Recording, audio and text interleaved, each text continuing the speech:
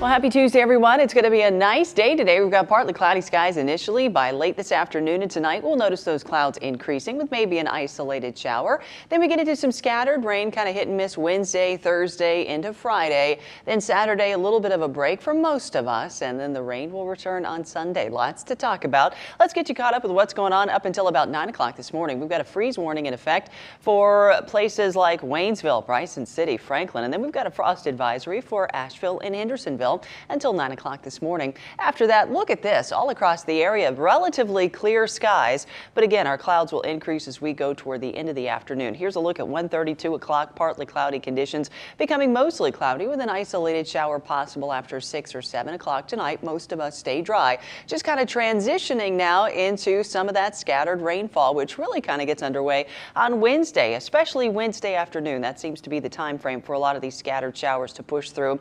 Wednesday's rain looks to primarily be in the upstate. That doesn't mean the mountains won't see a couple scattered showers, but notice as we go into Thursday, a little bit more in the mountains in the upstate, at least initially. Nonetheless, hit and miss rain returns on Thursday, and then as we take a look at Friday, you can see we've got some widespread rainfall. Right now, it looks like the heaviest rain on Friday will come for the first part of the day. Then it'll taper off to just a few isolated showers as we go into Friday evening and Friday night. Anderson soiree going on this weekend, so a lot of folks are watching the weather pretty closely, I know. As we go into Saturday, most of us stay dry. I've given it a 20% chance of an isolated shower. But again, Saturday should be the drier day of the entire weekend, because as we take a look at Sunday, here comes some widespread rain, and Sunday could bring quite a bit of rain, a nice soaking. We will see.